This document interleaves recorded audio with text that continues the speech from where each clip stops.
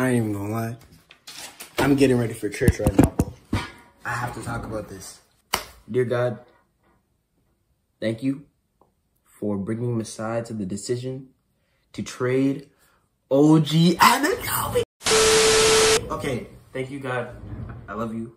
Appreciate you. Amen. OG Anunoby has been traded to the New York Knicks for RJ Barrett, Emmanuel Quickley, and draft considerations. And I think the full package is OG and Precious. Oh my gosh. This is the first time Masai has made, because I was gonna make a video. I was gonna make a video about the Raptors saying, like a letter to Masai Ujiri. I was gonna say, Masai, please do something. Like trade Siakam, trade OG, trade something, because the way we are right now, we're stuck barely out of the play-in, mediocre, with stars on our team, good players on our team who we could flip for good, like young pieces and draft picks. And OG, he's 27. He's not very young. He's probably already, like, I'm not gonna say he's reached his prime, but he's already been good for years. So people know how good he is, and he could be a valuable piece on a contending team. We're not a contending team. The Knicks, however, I mean, they're not exact contenders, but they're a good team. Now you said OG to the Knicks.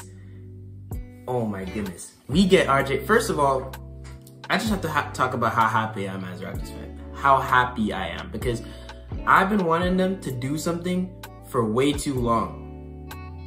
It has been way too long with the Raptors being stuck at this one spot of being mediocre. Because 2020, they were good. Kyle Lowry was still there. Siakam, Van Vliet, Gasol, Ibaka, Powell, all those guys. We still had a really good team in 2020, but we lost in the second round in a 7-game series to the Celtics that most NBA fans forget. It was a 2-point game in that game 7. We were this close to making the conference finals, and then who knows what happens if we face the Heat. Because the Celtics took the Heat to 7, and we took the Celtics to 7. So, you never know what happens. But, then after that, it was the disappointing year. Siakam wasn't good. Kyle Lowry got traded. Powell got traded. And we had to reset. We got Scotty Barnes. Next year, make the playoffs. Lose in the first round in 6 games to the Sixers. But still, things were looking up. Then, last year, things went back down. OG was playing amazing. Siakam and Van Vliet were playing pretty well. Siakam made an all-star game, and Van Vliet also made an all-star game in 2022 that I didn't mention. But, you know what I'm saying? Those two are still playing good. Scotty, not doing as good as his rookie year, but still doing okay. And the team is still overall decent. We just weren't good enough. We missed free throws, didn't have any good shooters, didn't really have a reliable point guard because Fred VanVleet was inconsistent and inefficient. But he was our only real shooter at the time, so that's all we really had. And I didn't even mention Gary Trent Jr., who is still on the team, not having a great season this year, but oh my goodness, finally, we made a move. I wanted the Raptors, if you watch my other videos, I wanted the Raptors to trade Siakam from, I don't even know when, from a long time ago. And now here we are, right at the end of 2023, they finally traded OG Anunoby. And with OG Anunoby out the door, the only piece left from that 2019 championship is Pascal Siakam. And I'm not saying that Pascal Siakam is going to get traded, but I have a feeling Pascal Siakam is going to get traded. Because if you trade Siakam, I have watched some Raptors games. I haven't watched every single Raptors game because I've been very busy over the past few months or so, but I have watched some Raptors games. And I can see that Scotty and Siakam do work together decently well. But Dennis Schroeder has also been really good. And Jakob Poeltl and Dennis are like a nice little duo that they got going on. Scotty's still there. He's doing his thing. And Siakam will come through and give you 20 to 30 on some nights. But, oh my goodness, OG is gone. OG is gone. And I didn't even talk about what we got back. Sorry, I was just going crazy for the past like 5 minutes. I have to bring the energy back down and actually think logically about this. So, the full trade, as far as I know right now, OG, Precious for RJ, Emmanuel Quickley, and some draft picks. And let me talk about it from the Raptors side of things, obviously, because the Raptors are my favorite team. So, of course, I'm going to talk about it that way. We lose OG, and OG is a good player, but I don't want good players right now. OG could be a good piece for another team. RJ Barrett is younger. He's probably a better scorer than OG, and he doesn't have the defense of OG, but he still is a pretty decent defender. He's not exactly a liability on the defensive end. So overall, it's not like we're losing that much.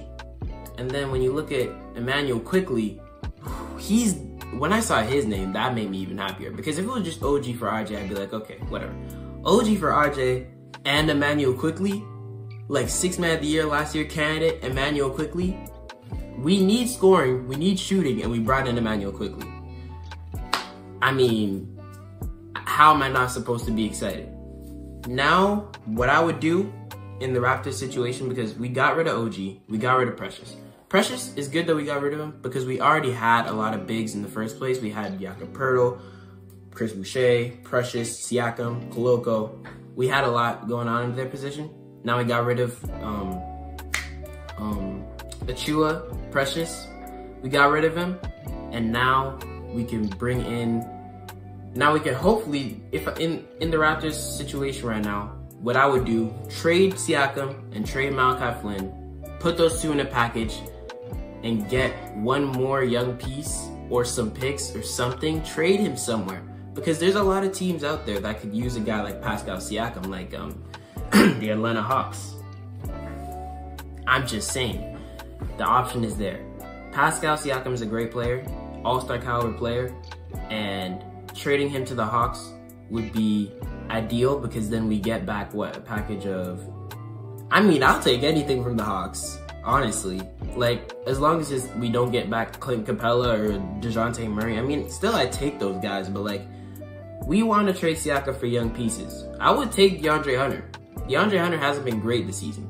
They're not trading Jalen Johnson because he's been too good, but I would take a lot of guys from the Hawks team. I would take anybody from anywhere, honestly, because I just want this team to make some moves because it hasn't been very good. It's just been in that middle tier for the past like 5 years now. And no, not 5 years, like 3 years now. So we want to level up from that. No, 4 years. Wow, that's crazy. Oh my goodness. Anyways, from the Knicks side of things, this is also a really good trade for the Knicks. I mean, I've already seen some people saying the Knicks got fleeced, but RJ, overall, the Knicks fans weren't loving him, and he was doing decent some days. He would be good some days, bad some days, but overall, he's a good player. It's just bringing in OG, I think, definitely helps the Knicks out a lot more because OG is a better player than RJ Barrett. He doesn't have the offensive upside, in my opinion, of RJ, but he does have the defense that even exceeds RJ's defense. Like he's one of the best perimeter defenders in the league. There's a reason OG was so valued last year, and people were throwing out trades. Like people were saying that there was even offers that with OG for Dame, OG and like some other pieces for Dame. So that's how valuable OG was last year. And that shows how good of a player he is. And now you bring him to this Knicks team. Already you got Julius Randle, you got Jalen Brunson, you got Mitchell Robinson, you got Josh Hart. You got a good team. Yeah? So OG already brings a lot to the table with his Knicks team. And with OG on the Knicks, I mean, it's not a big three, of course, but it just makes them a better team. You got RJ and Julius Randle. No, wait, not RJ. You got Jalen Brunson and Julius Randle as the 2 stars, of course. And now they got this defensively centered team around them. Like, it's looking kind of nice, I can't lie to you. So the Knicks are looking good after this trade. Of course, I still love this trade for the Raptors. So overall, I'll give out trade grades, why not? The Raptors, in my opinion, get an A purely just because they made a move. And I mean, it could be just like bias because I want the Raptors to make a move and maybe I'm just like seeing it through, what's it called? The rose-colored shades or whatever they call them. But man, for the Raptors, I love this. I love this. Especially because the Emmanuel Quickley part. Like RJ is good, but Emmanuel Quickley just adds to it. And they're both younger than OG too, which makes you even happier because then RJ is Scotty. Man, I'm excited. And then you got the Knicks side of thing. Let me clarify. This is the trades aren't over for the Raptors. Siakam's next. Siakam and Malachi Flynn, they gotta go. Malachi Flynn ain't bad, but he's not good. So Malachi Flynn and Siakam, they're the next two out the door. Especially if we got Schroeder and Quickly now, we can run Quickly off the bench at the 1, and I'm happy with that. Because then we got a starting lineup, Schroeder, and this is just discounting whatever you get back in a potential Siakam deal. You got Schroeder, you got Scotty, RJ. Of course, it depends on what you get back from the Siakam deal, but Pirtle, Quickly, Gary, Trent, that's all you really, honestly, this team isn't expected to be good. This is a rebuilding team. And if they can get some picks in this draft, and then Masai does his thing, and then I'm just saying, the future is looking nice for me as a Raptors fan. But from the Knicks side of things, I would definitely give this trade a solid B+ on it. Maybe even an A-. The draft picks, how many draft picks and all that stuff does concern me, but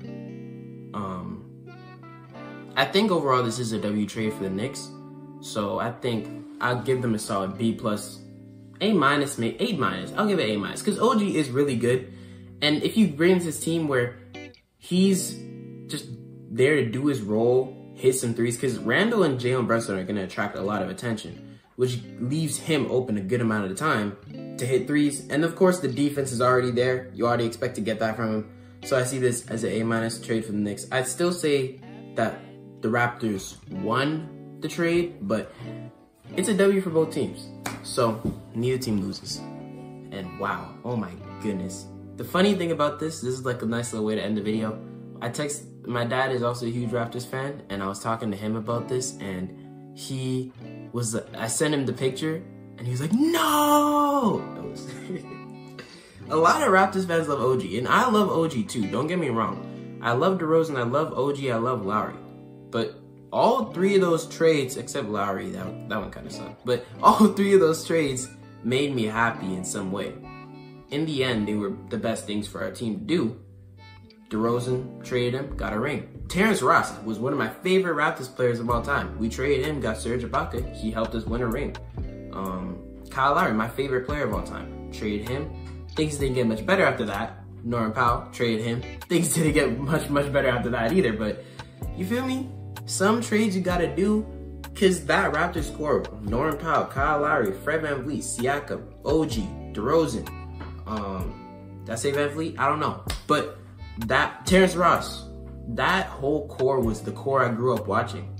And I love to see them play together. But sometimes we gotta get out of mediocrity. And it was their time to go. It is what it is. And Siakam's next. I'm trying to bring that, I want the Raptors to bring in this new young core with Scotty, with Gradey. I didn't even mention him. I want Gradey to get more minutes after this trade. Because the wing, they traded away a wing and a forward, and Grady's going to be playing the wing position. So if Gradey can get some minutes, man, I'm not complaining. So, oh yeah, I didn't even mention Jalen McDaniels. Is it Jaden or Jalen? One of the McDaniels. He's playing for our team, and he was actually doing pretty good against the Celtics. He scored like 13 points in the fourth quarter alone, which is actually pretty impressive. So if he can get some minutes too, I mean, I'm not complaining about that either.